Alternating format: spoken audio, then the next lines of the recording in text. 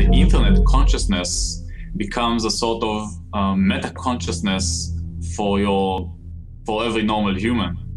We have a situation where every eye on the planet can see with great fidelity what is happening on the ground at every moment. If you compare this to your normal human consciousness, this is exactly the way you operate.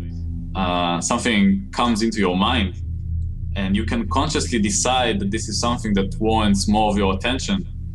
And once you direct your attention to this perception, to this stimulation that you are receiving, then you can solve it using all of your conscious tools.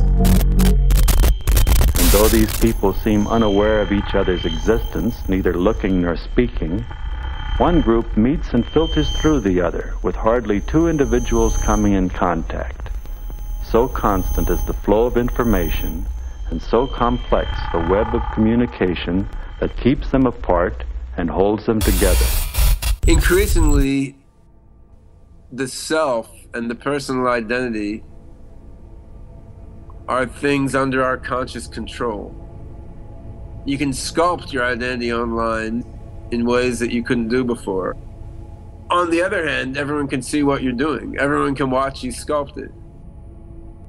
The ability to create virtual identities in virtual worlds like Second Life, I think it's symbolic of bigger things to come. I think it's symbolic of the loss of the traditional notion of identity and the replacement of the traditional notion of identity with something more flexible and more interesting.